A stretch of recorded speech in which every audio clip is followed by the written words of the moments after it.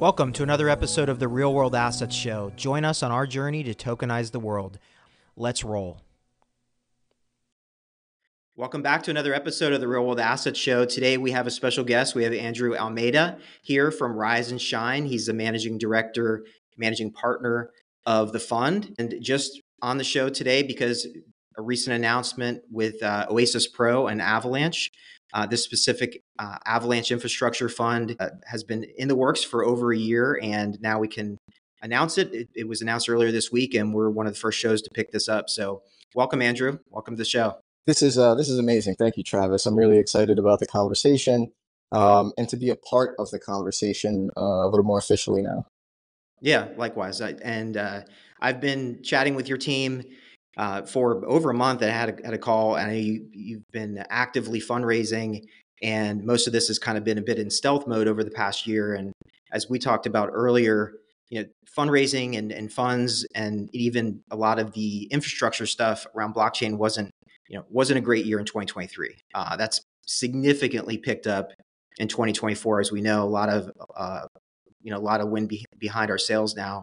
So tell me a little bit about yourself, how this got started, and then we can get into Rise and Shine. Yeah, thank you. And thank you for having us. I have a traditional finance background, cut my teeth in Wall Street per se, working across asset classes, equity, fixed income, even as a multi-asset class portfolio manager, junior PM in my most recent banking role. Did a lot of consulting out on my own when I started working independently after leaving, the corporate side, and naturally started finding my way into blockchain. So fast forward to how we really birthed the idea for this fund was during this time of crisis, right? Like after FTX exploded, you felt the magnitude of what was going to happen to the industry, right? And I guess for me personally, having I got my Series 7 license in the year, 2008. I think it was January of 2008. And the firm I was working at made us get our 6 license first. So I got my Series 6 in like the summer of 2007. And then, so if you know that time of year, like the magnitude of like a centralized institution blowing up and fallout, I had already experienced that on the TradFi side and saw what was happening on, in the, let's call it crypto side, and knowing that like, all right, there's going to be opportunity coming out of this, right? Like this thing, and I hadn't gotten into the space too heavily at all. Spent most of my career in traditional finance, passed on Bitcoin, passed on Ethereum, didn't spend the time getting to know the power of decentralized consensus, what that will mean for computing. And among the crypto crisis, crypto winter, I said, what's real here? What can we really look at that might have staying power? And I can have something to offer or discuss with the traditional finance community that I know and have been a part of when they're looking for clarity in this asset class now. So we were opportunistic about coming up with the idea for this fund. For me, Avalanche is the choice that we looked at and decided we want to commit our time to based upon the protocol and the team and the architecture and what it might mean for enterprise and institutions. So yeah, I mean, the fund has been over a year in the making, testing our own validators and testing the messaging. I think, and we should talk about this. I mean, the messaging and the communication in this world between the traditional finance world and the crypto world. I think we want to be a better part and a big part of helping improve that conversation. Yeah, that's well said. And I'm not a young guy, so I was through the '08 crisis as well. I mean, I owned a title company, a mortgage company, real estate company, very heavy in distressed assets during that time. It was actually a more active time in real estate and more lucrative, unfortunately, for many of the end users. But from a transactional standpoint, there was a lot going on. But as you mentioned, blockchain solves a lot of that. Like most of that was just all the murkiness of financial data. Right. So with today, with blockchain, with distributed ledger, and with AI, all of that is essentially solved. Like the '08 situation isn't really solved. Like there were still bad loans. Don't get me wrong. Right. it would have been most of that the compounding effects that we were dealing with for many years could have been identified way in advance, clearly. Yeah, and a number of problems underneath that kind of OE crisis, like you're saying, just transparency into data, time of which you receive data, the number of different participants who need access to, let's say, like the mortgage pool of data, but they're all reconciling it from different places. Like, we really need to get blockchain and crypto back to the concept of talking about the power of shared ledgers, and away from meme coins and away from a lot of the things that have tainted the color of this industry. Yeah. No, I think one of the first posts that I came across from you guys was probably like 6 months ago, and it was something I think Julie put out about like, let's have a conversation about blockchain, not crypto. And and obviously they kind of go together like peanut butter and jelly in a lot of ways when they're put together in a sound infrastructure. Correct. But blockchain is really where the magic is happening. And you mentioned that, and I appreciate that. And I think, again, I'm a big fan of L1s and blockchains, and particularly Avalanche and the team there. Obviously, being born out of Cornell, obviously a New York-based company, and very focused. I've met Morgan and many of the people on institutional team on Avalanche. I've had them on the show, and they they're doing quite a few of their inroads into finance, particularly Citi and many others, is significant. And Mm-hmm. obviously they're not going to be the only winner. Blockchains. There's several others that I've had on the show and I talk about that are doing a great job. But Avalanche is definitely one of the few that are going to make it. Mm-hmm. And for the long run, I think having a fund, and again, we haven't really got into kind of the problem you're addressing, and maybe that this is a good transition. But ultimately, like, where did you see after doing your due diligence and realizing like Avalanche is doing some great things and blockchain's the future? What was kind of this big idea, this intersection of how your fund came together and why infrastructure was the issue? Yeah, so when, looking for opportunity and doing the diligence across different chains and understanding protocols for us, um, I spent time taking Gary Gensler's MIT class, actually, where, it's free online on YouTube. Anyone could take it. I recommend everyone Yeah, to take it to get educated on what's going on in this industry. But when you start getting a fundamental understanding of the components that make these up, right? Because you mentioned Julie bringing up, well, let's talk blockchain, not crypto. And she's done, Julie McKenna, marketing head of our team, has done an incredible job with the communication of this, because what we have found is that, like, the term crypto is just so widely used. Like, of course, the concept of cryptography and the digital signatures and all the cryptographic technology underneath blockchain, those components are very important. It's the term cryptocurrency that people ran away with. And, obviously currencies are regulated by governments, right? Everything got murky. So when we look at the fundamental reason of, like, why these systems exist, and we get back to the concept of decentralized agreement, right? How do we come to agreement? And then how do we store that data, right? The consensus protocol and the blockchain and the virtual machine, right? These are all different components that, when you look at what they are and understand where the innovation is and where the innovation's been made, Avalanche becomes a very attractive option, because they've made innovations in how we come to agreement, right? They've made yep, innovation in how we store agreement, and then they've made innovation in or they've innovated on how we build and separate these components, right? Like, you look at the Ethereum ecosystem and the Ethereum virtual machine are, tied together. You now have some, that concept is kind of coming out to start using, building virtual machines into that, trying to introduce other virtual machines into that ecosystem. But Avalanche, that architecture has always existed from the beginning, right? right. So when we look at the differences in the components and the ability to come to agreement, we see like a superior architecture for what?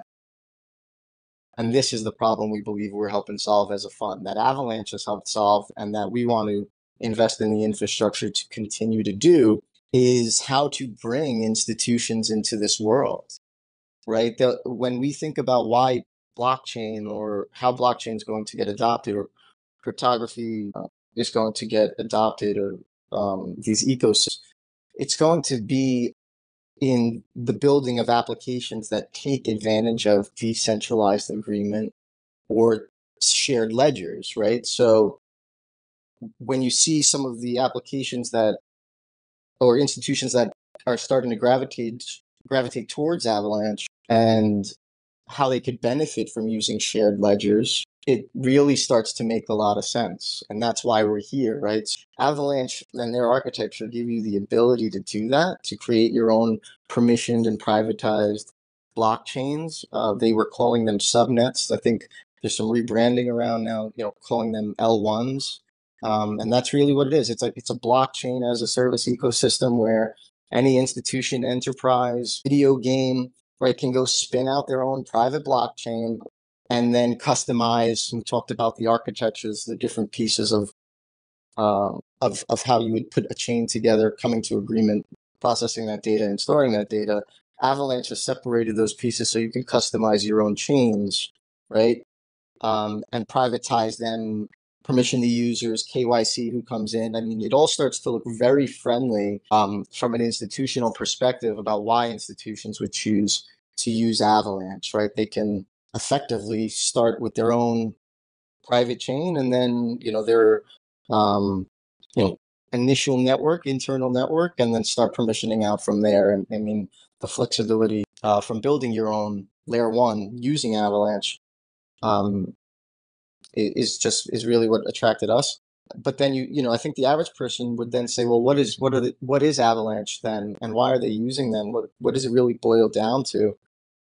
Because I ask myself this question a lot, like what does that really? What is the network? It's hard for people to get their heads around it, you know, because if you have all these other layer ones subnets using Avalanche, like what is Avalanche? And people really need to start to understand that fundamental, or at least what we're standing behind, advancement in the consensus protocol, right?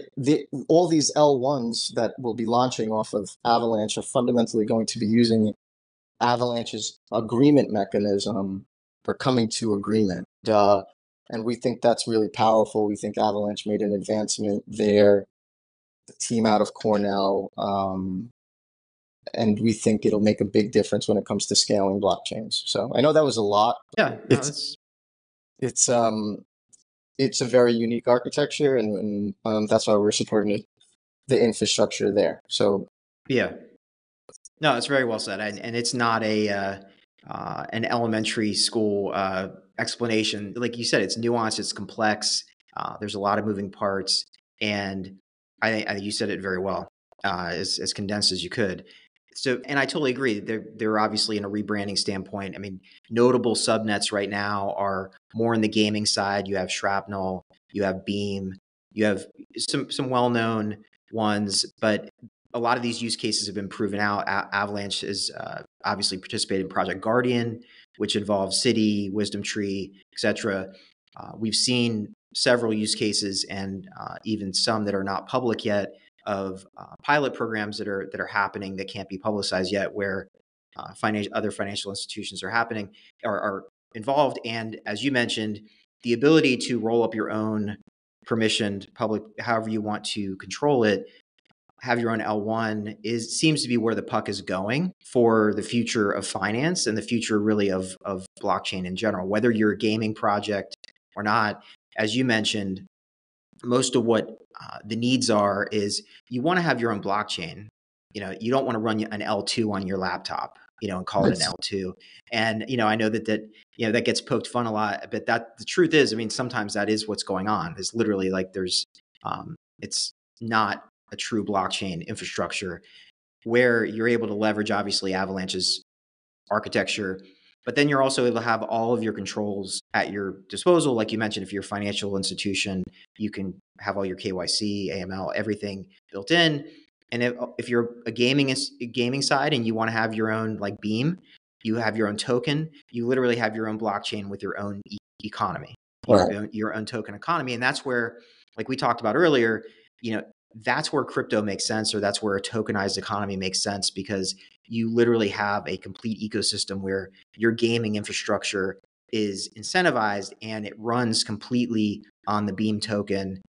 And that's a genius setup. And I think that's where you see things like JP Morgan doing with the JPM coin, things like that, where it doesn't make sense for everybody, but when you actually think it through and you design the right architecture for the right use case, it's magical, what the next step for the future of finance is. So I think getting into the specifics of why your fund exists and why it's infrastructure for Avalanche, like what are the issues with onboarding people into subnets, for Avalanche? I mean, I think that's obviously what you guys are solving mainly, and clearly that's the precursor, of course, probably some expenses, I'm guessing, but like maybe give me some background of why that's needed.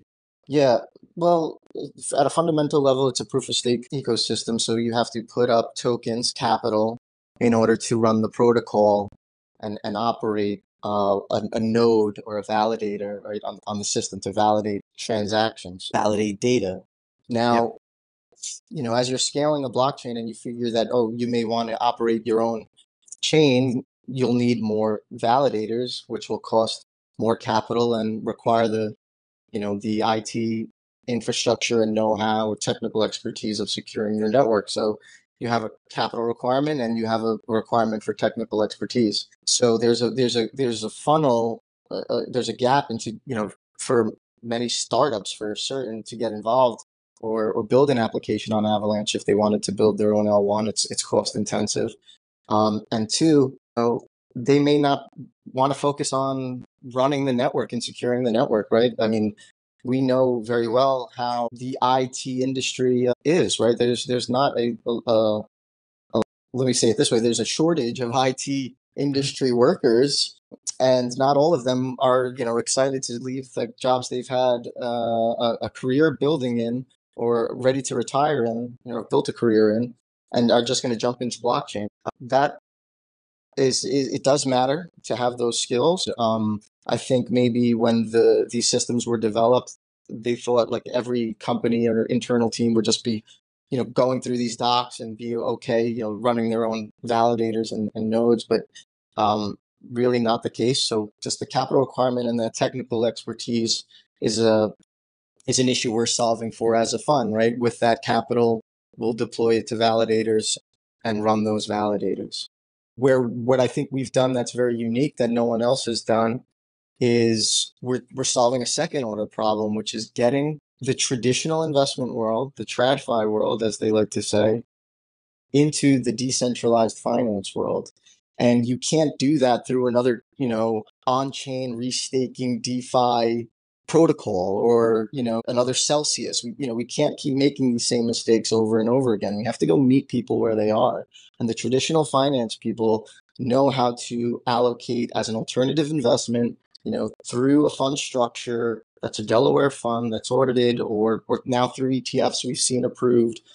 But what we've done is set up a private fund structure that allows them to allocate in a way that they're familiar with, but now allocate to the infrastructure of blockchain. So we're trying to match and align the interests of investors with the needs of those building on the network. And those building on the network need what? They need validators, they need capital and technical expertise. We're going to provide that as a fund. And how will we offer return to our investors? Obviously, the Avalanche mainnet staking reward. But what we've innovated, and I think we'll do quite differently, is now think of this as a traditional financial product infrastructure fund where you then lease out that infrastructure, right, to those who need nodes to build. And we can create another income source to the fund that way and have a trusted arrangement, right, almost as an IT blockchain operator for that company who needs someone to help run their nodes or to expand their network. Yeah. We think we've done an interesting thing in aligning those two objectives. I agree. For context too, as you mentioned, like the proof of stake network, the rewards on staking on the Avalanche network is not to be diminished in importance because it's a huge, there's definitely great rewards there from someone investing in the fund. And as you mentioned, there's other income streams that are coming as part of that leasing, node infrastructure, et cetera. And I think that's, I wasn't aware of that. That's a great add-on. Well, yeah. I mean, think about anyone who wants to go start an application on Avalanche. They're going to have to put up 2,000 coins. If they want to start a subnet or their own L1, 2,000 coins per validator. That's $80,000 per validator. Yeah. 5, 10, it gets costly. So how can they get their project started or expand their networks? They could lease from us. There's also, very interesting developments with the Basel III capital requirements for digital assets. The increased capital requirements against banks makes it more costly to hold these assets on their balance sheet. Well, now there's a rental option. If you're going to continue to build out your bank infrastructure and applications on the Avalanche network, and you don't want to run those validators or keep those assets locked, on your balance sheet, you can rent validators from a, US-based Delaware fund. So I think what we've done is very unique and very supportive of expanding this network, the network infrastructure. I mean, it truly is network protocol infrastructure for decentralized applications, right? We're not launching a token. We're not creating our own protocol. We're taking the traditional path and providing, capital to the new world. Let's call it the decentralized world. Yeah, I mean, one of my first careers, I was involved in tech and consulting, and I worked with companies like Capgemini and other consulting agencies where we were working on tech projects and deliverables. And as over the years, I mean, you learn about like there are agencies and there are consulting companies and infrastructure companies just serving IBM, just serving all these different. This is really just the next wave of technology innovation. Is that the next rise is on all of these L1s where all this infrastructure is moving there. So it's just, this sounds like a new concept. Yes. Like I know to new, to, like you said, to new people, but this has been going on forever. This is no different than the companies that have multi-million-dollar companies that are IBM certified partners or Microsoft certified partners or all these certified partners who I've worked with over the years that all rose through the internet activation. So now we're into the blockchain activation, which means there's a whole different set of partners that are coming to the table. One being how Rise and Shine is deploying and injecting capital into this opportunity in network infrastructure. And as you mentioned, deploying on a blockchain like Avalanche could be generally 4 to 6 validators are recommended. You're looking at almost $500,000 to just support the network. That's before any deal flow, anything happening.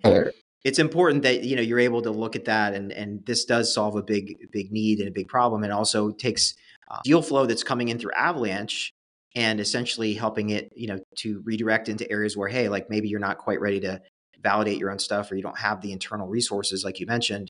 Here's where you can look at Rise and Shine and their infrastructure partners. But like, I guess, unless you want to add anything, I think it's important to talk about like the fund and in particular, like how now it can be accessed through your partnership with Oasis Pro Markets, right? Like that's the big unlock. That's the big news. Yeah, I mean, it's been a lot of time in the making for testing, for getting the story out. I mean, we went to the Avalanche Summit in Barcelona last year, and I talk about doing like your due diligence. I just went and bothered everyone I could speak to and told them about this idea and tried to understand what they were doing with their validators, just to get a feel for how people would react to it, just to get a feel for what people wanted and could help them. So now we're here. We're at that point.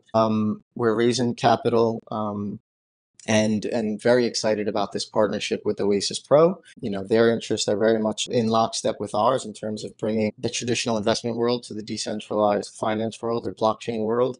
Infrastructure is a key part of that. So having their support, I mean, it really means a lot to us. Having them as a placement agent to help us in the capital raise, I think is going to make for a great long-term partnership between both of us, and help bring more assets on chain, right? As more companies look to tokenize real world assets, I think they'll start deciding to take the path of putting them on private networks first, and they'll need private network infrastructure. We think Avalanche is the best place to do that. Yeah, and like you mentioned, it's going to really depend on what their needs are, and it's probably going to be that combination of public-private, as you mentioned, definitely very permissioned at first. Most likely is going to be the path, and then I mean, we're seeing some funds like BlackRock and the securitized stuff be issued on Ethereum.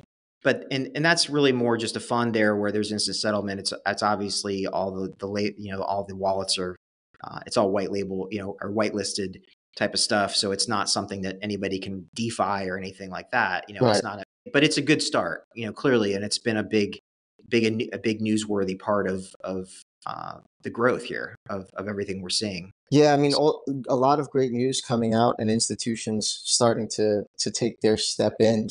We've put out a few LinkedIn posts that just like for the last year, since the Avalanche Summit that I went to last year, just saying like the institutions they're coming to this space, and I think this is just the beginning. So it's an exciting time. It is. So what's next? I mean, as we're winding down here, I think this has been an excellent conversation, and we'll definitely have you back. I know that it's early, but this was big news, and as we've been talking over the past month with Julie, I wanted to, we chatted. This was probably a good event to have you on, at least for a quick chat, and we can have you back as you're raising funds or you have additional partners that maybe some new projects that you've locked in that are going to be using your infrastructure agreements, etc. Yeah. But yeah, I mean, what else? Yeah, would you like to share? Love to come back sometime. Definitely keep you posted as to what partnerships we have on the subnet side and interest that comes in across the fund when we get the fund closed. Yeah, for us next, it's just completing the fundraise. People can come learn more about us either through our website, our socials, or Oasis Pro, and we'll continue to have more of these conversations. So we appreciate you bringing us on for this. Likewise. Yeah, that's been great having you, Andrew. And I'll share all the links when I share this out with my audience, but it's rns.partners is the main jumping off point. You can get to LinkedIn and obviously learn more about the Oasis Pro partnership and get access to the fund that way and find out more if you happen to be someone listening that's in that accredited status and is interested in taking a look at the fund. So. Yeah, of course. Let me be very explicit about that. The fund is for accredited investors only. All the concepts of doing your own risk, your own diligence. Please be very careful in the space and do your research on what we're doing and what others are doing in the industry. Yeah. Well, this is a unique solution, and kudos for at least the next step and the big partnership and the announcement. So we'll be chatting again soon. Enjoy the rest of your day. Thanks Great a lot. Chat. Take care, Travis. All right, you too. Thank you. And that's a wrap for this episode of the Real World Assets Show. Thanks for joining us on our journey to transform the future of finance, one asset and token at a time. For more insights, visit us on the web at rwa.builders. I'm Travis John, and I'll see you on the next episode.